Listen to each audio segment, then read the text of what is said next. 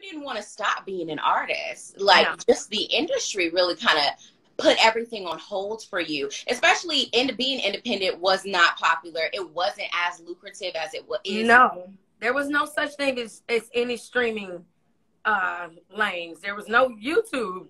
None of that existed.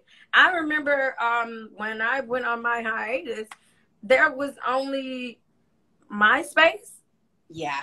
And I remember being in a Walmart and someone was like, "Oh, I love Complicated." I'm like, "How did you hear it?" It was like YouTube, Amazon. I'm like, "What is that?"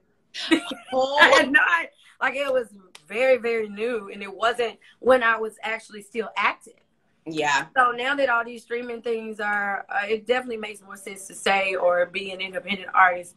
But I won't say it makes more sense, because if you got a situation with a label, and now that artists are becoming more aware of owning their masters and a lot of other information we've been learning over the years about protecting our creative content, you can work out a deal with a major or a situation where it's not burying you in the end. Is that what you're doing? I don't know what I'm doing. At the moment, I'm independent. However, if there was a situation to present itself, and as I just stated, I'm able to work in certain things. Like, I don't believe I would ever get in a situation where I would give up ownership of my music ever again. My first 2 albums, I don't own any of that music. Yes, I'm a songwriter on those projects, but I don't own those masters. They belong to Jive Records, which don't even exist anymore. Now it's Universal, and so I don't know. It's a merger.